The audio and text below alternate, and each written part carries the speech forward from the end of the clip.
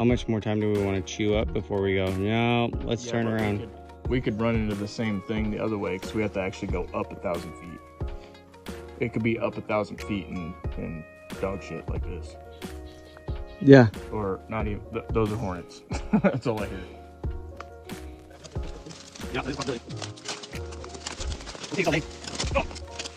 This is not exactly traversable.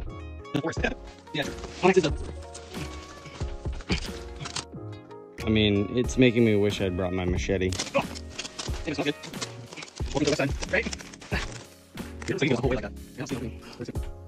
You're not getting through this with a machete. I mean, look at it. Yeah. Like, this trail is so bad, the animals aren't even moving it. I'm gonna go another 20 feet. Okay. I didn't bring my tape measure, but that felt like 20. You need a fucking chainsaw to get through this. Dude, those are cool, man. There's tons of them. I'm glad I'm not allergic. I'm not allergic either, but when I got lit up in the face last year, I got stung like 7 times in the face. Not like all other places too, but 7 times in the face. I don't like those damn bees, man. That was a bald face hornet. Shit bee. Yeah. Something does look like it opens up over here. Yeah, is it your imagination?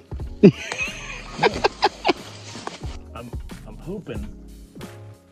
hoping that it clears up.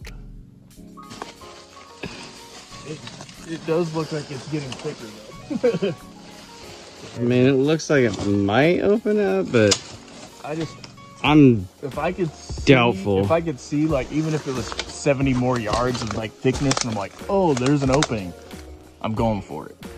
But if I'm looking, like, Okay. I can't even see 20 feet in front of me, still through this crap, like, I'm